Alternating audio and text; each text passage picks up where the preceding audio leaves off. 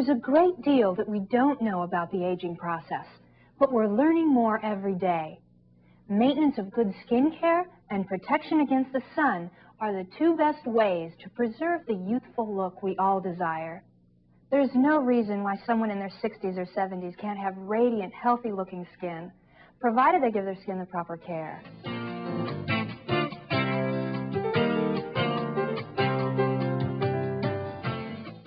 The skin is composed of two layers of tissue.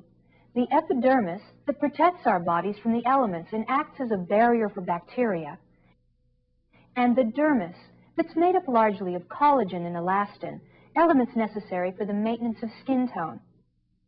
And then there's the subcutaneous or fatty layer that acts as an insulator or a cushion for the body. Over time, exposure to the sun and the aging process cause damage to the elastic tissue and collagen content of the dermis.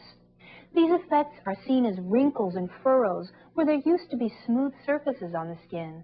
The result is a loss of the straight jawline, a wrinkling of the skin around the neck, and a deepening of the furrow that runs from the nose to the outer lip.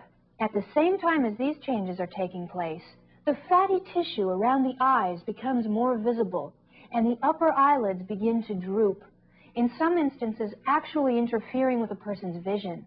This condition may result in a tired and haggard appearance, making a person appear older than they actually are. There are 3 procedures used to rejuvenate the appearance of the face. A facelift allows for the tightening of loose and sagging skin and the reestablishment of a straight jawline. The second procedure, blepharoplasty, is an operation that removes drooping and excessive skin and fat from the eyelids and eliminates the tired, haggard look. For years, my eyes tended to look drawn and tired, so I basically wanted my look to be more consistent with how I felt inside. My family is pleasantly surprised. They don't know right off, or they didn't.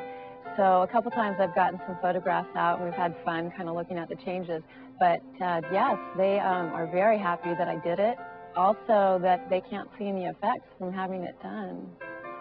In the third procedure, a CO2 laser is used to resurface the skin.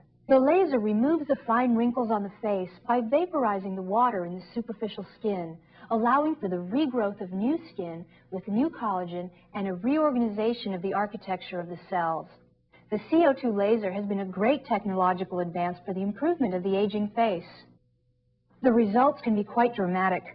A straight jawline, smooth skin, loss of puffiness around the eyes, and a generally relaxed and rested appearance.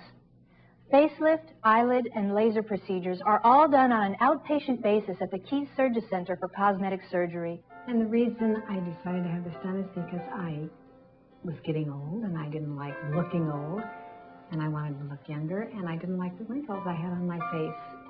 And I have adult children, and they all said, "Oh, Mom, I need to do something." So I said, "Let's do it." Well, I didn't let anyone see me until I had totally recovered, and they were amazed. And when I went back to work, some people knew, and they could hardly wait to see me. They touched me. They said, "Oh, you look so great." And I said, "Yes, I do."